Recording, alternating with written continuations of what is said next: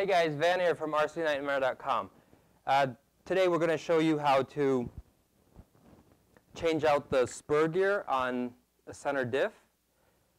Well, this center diff is actually specific to the slash 4x4, so that's what this video is on, changing the spur gear on a slash 4x4 center diff. Okay, so here we have the center diff already taken out of the chassis and the rear assembly here. It was pretty straightforward to take it out too. If you've seen the other videos, you probably saw the same instructions, but it's 2 screws on the top and then 2 screws underneath the chassis back here. So with that out, on the center diff, now the center diff and the slipper, the way the spur gear is, the spur gear, yes, the way it's configured is slightly different. The size and the inner diameter and everything is different. So if you upgraded from the stock gear to the center diff here, you only be able to use the center diff spur gear and not the stock one. So pretty straightforward process to remove the spur gear here. Just 3 screws and just like this. What I'm doing is taking the 54 tooth spur out and putting in a 50 tooth one. We're finding that the motor and ESC is running a little too hot with the 54 tooth configuration.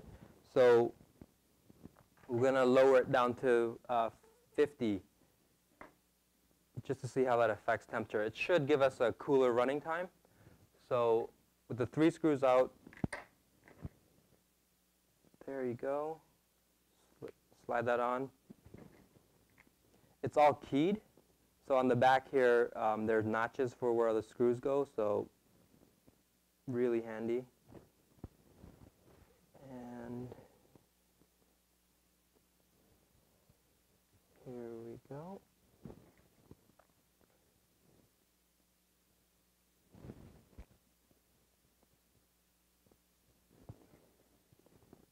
Just put the 3 screws that were taken out back in.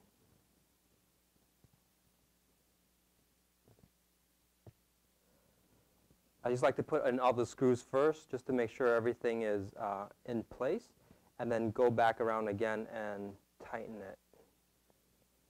Whoops.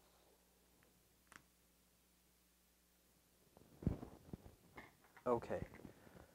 So there you have it. From here, the new spur is on, old spur is off. Just put this back into the chassis and the rear assembly like the way you found it when you went to remove it. So this end goes into the chassis.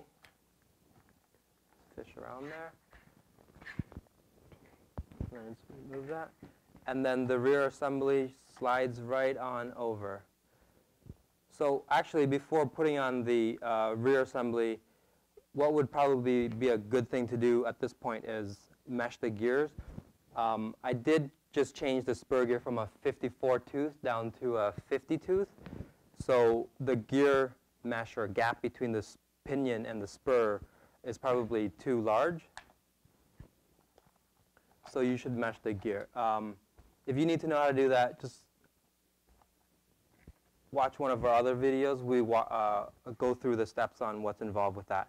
So with the rear assembly back on the chassis here, that's really all there is to replacing the spur gear.